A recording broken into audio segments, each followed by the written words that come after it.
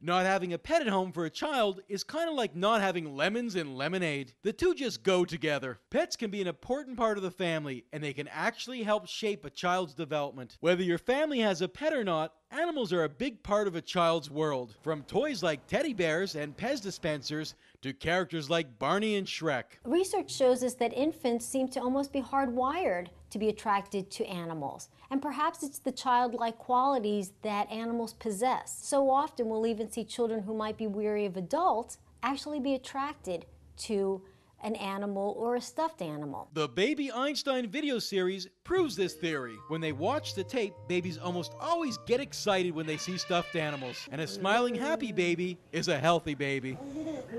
For kids without brothers and sisters, pets can teach kids problem solving and taking responsibility for another living being. And for boys, a family dog allows them to show their gentle side by kissing and hugging without being made fun of or called a sissy. Through this attachment, a child learns empathy, caring, responsibility. We see children who are attached to animals have increased social skills, increased self-esteem. There are many medical benefits of children having pets in the home, which include less stress, reduced anxiety, and lowered heart rates. And a happier, healthier child, well, you know the rest. Perhaps the best part of owning a pet is that they teach kids how to love. I love my dog and she's my little baby.